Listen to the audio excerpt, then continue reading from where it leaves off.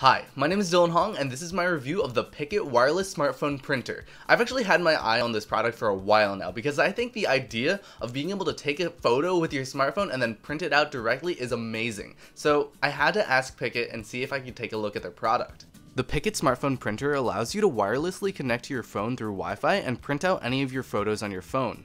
I'm a big fan of the sleek design and I really like this red color, but it also comes in white. It charges through micro USB, which is very standard, and I haven't had any issues with battery life so far. After turning the printer on, you connect to it through the Wi-Fi settings on your phone. If you have an Android phone that supports NFC, you can also use that to pair to the printer. The printer itself is made out of this pretty cheap and light plastic. It's not too flimsy, and I don't think it'll be bad in terms of durability, but it's not super high-grade materials. The user interface of the app is pretty standard for this type of product. It's not amazing, but it's also not too difficult to navigate. Here I'm just going to try to take a photo of myself and then print it out right away. Once you select a photo, you can go ahead and print it through the app. The printing process this thing uses is actually really cool. It prints out the first layer in yellow, then it pulls it back in and then prints out the other color layers on top of it. Also, you never actually have to fill this thing up with ink. The paper cartridges that it comes with have the filament colors in them. Although those cartridges are a little bit expensive, I believe you can get around 50 pieces of paper for about $20. So this is what the final print looks like. They're pretty decent, but there are some lines in the photos and they're not as sharp as they could be.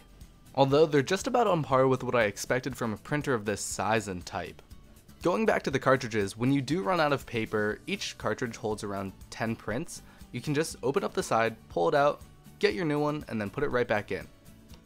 I wanted to show one more example of printing. This is a pre-existing photo that I had on my phone, and I just selected it from my gallery. You can see that the app gives you a lot of adjustment options, as well as some filters to choose from.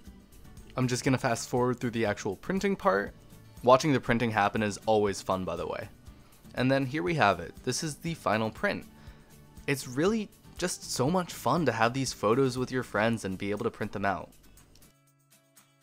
Overall, I really like this product, and it's not because the picture quality is perfect or that the picture size is even that great, because they are a bit small, but I just really find that there's something amazing about printing out a photo and just having a physical copy of a picture. And as you can see, I've actually lined my desk with these photos that I've printed because it's such a nice feeling and nice thing to have. At around $100 for the printer and then a bit more for the continuous use of cartridges, I wouldn't say this is a must-have or a bargain, but I think if you're considering buying this printer, you will absolutely enjoy it and it'll be a lot of fun. This is definitely one of my favorite and most fun products that I've reviewed on this channel. My name is Dylan Hong, this has been Dylan Hong Tech. Like and subscribe for some more tech goodness, and thanks for watching.